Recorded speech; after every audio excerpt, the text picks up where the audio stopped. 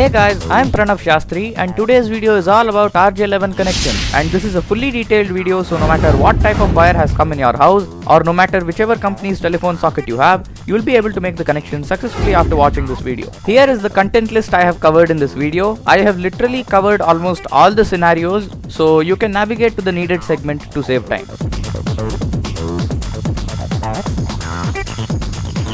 So to start off with, for identifying the correct telephone wires in a 2-pair cable, that is a 4-wire cable, you will need a voltmeter. Firstly, skin all the 4 wires which are visible coming from the wall.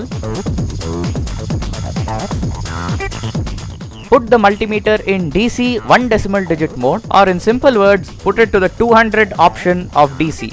After skinning them, we shall place one lead of the voltmeter to the blue colored wire and the other lead to the white wires one by one.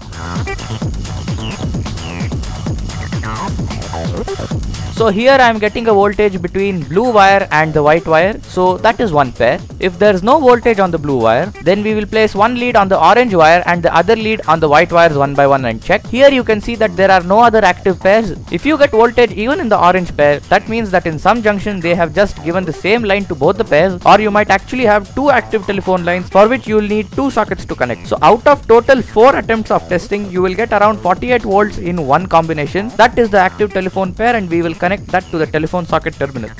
Here's the second case. What if an old 4-pair Cat5 LAN cable has come in which there is one active telephone pair? The wires may look scary at first glance, but don't worry, it's very easy to find the pair. On newer cables, say cables made around 10 to 12 years ago, they have a small line of color printed on the white wire as well, which indicates which color pair it belongs to. If the wires are bunched together or you are able to identify them successfully, then you can just check in which particular pair the voltage is coming, and that is your active pair.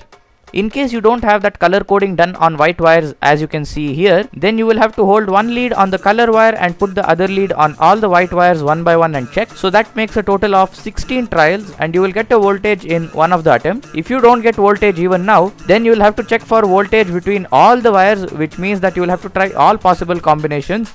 So here you can see that we have successfully found our pair. Generally by standards, the connection should be given to the blue pair. Now that we have found our active pair, we are going to take all of the remaining wires, cut off the skinned part of the wires and coil it up on the same cable.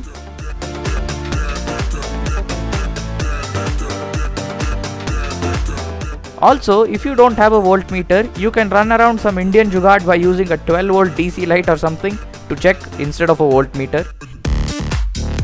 Now coming to the connections, firstly I will be showing you where to connect the wires we have just found on the telephone socket terminals. Anchor Roma is the most popular brand in India, hence I will be demonstrating this first. In my personal opinion, I must say that Roma has very nicely labeled the socket terminals, so it becomes easy to connect the wires. This is our wall outlet, and we are going to skin the wires first so that we can connect it. And we have the active telephone pair ready. This is our brand new Roma telephone socket, and you can see that there are 2 lines labeled here clearly. If you look at line number 1 here, it is actually the second line. So if you see the pin out of an RJ11 connector, they connect to the outer 2 pins. Line number 2 is actually the main active line which connects to the center 2 pins. We should make our connection to line number 2. This is our active pair, so we are just going to coil the other wire and keep it. There might be a question in your head saying that which wire is positive and which wire is negative, or does that even matter? So don't worry, I have explained that in the next part where I have shown the Schneider Electric socket connection. You can go there to hear my explanation on that topic. But in simple words, no, polarity does not matter for telephone sockets if you are using that for the sole purpose of a telephone and not an internet connection. Now we have everything ready, so we're going to be connecting the active pair to line number 2 labeled on the Roma socket.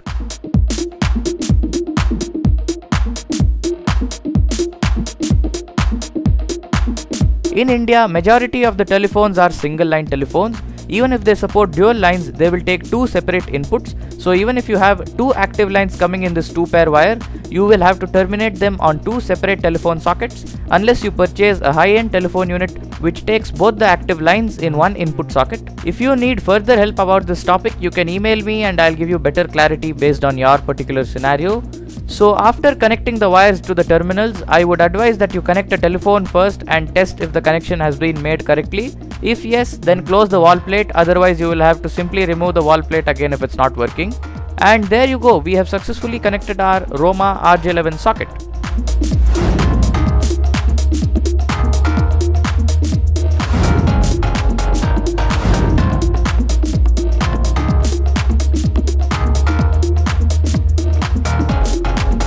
Upon testing the line, you can see that dial tone is working, and as we trigger the circuit close button, pulse LED is working correctly.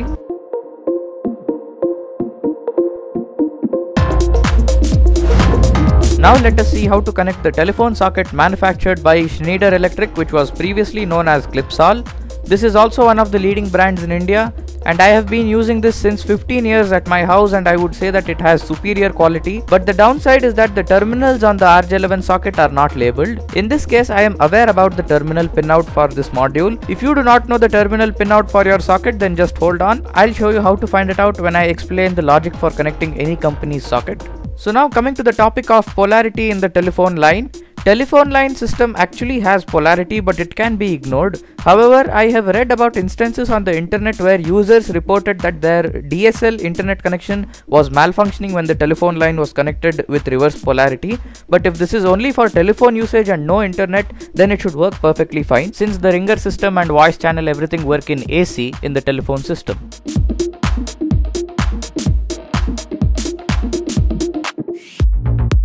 After making our connections, we are going to just tighten any other loose terminals. If there are two cables coming from the wall, that means the connection is further looped to one more place, such as a bedroom or somewhere. So in that case, you will have to connect both the wires together, like both the blue wires of the cables together and both the blue white wires of the cable together. So then the connection will be looped further to the bedroom. And after we have made our connection, we are going to secure the socket to our back plate and then secure the plates to the wall.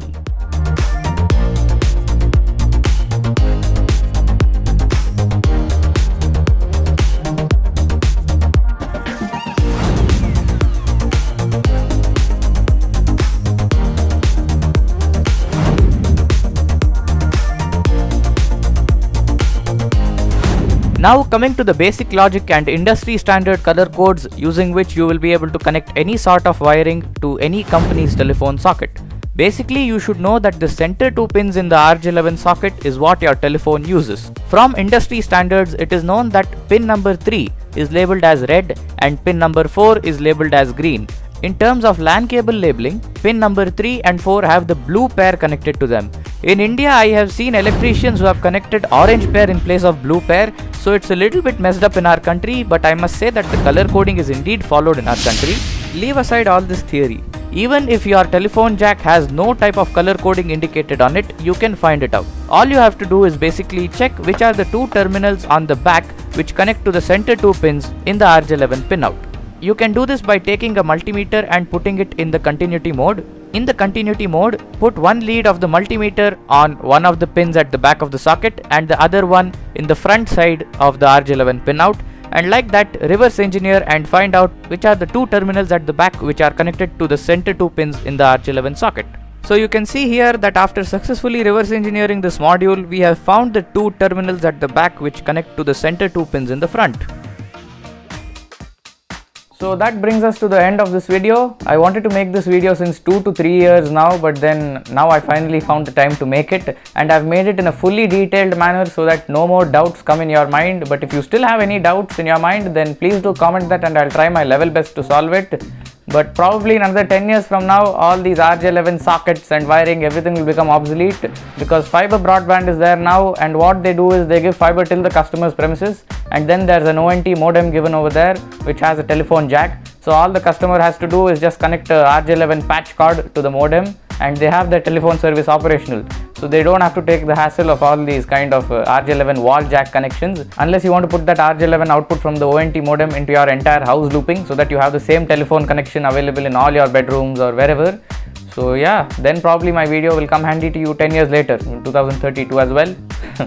So yeah, thanks for watching. Stay tuned for the next RJ45 video coming out. That also I have made in full detail, both keystone type and screw type, and I'll also be making a video on detailed home network Wi-Fi signal problem solution.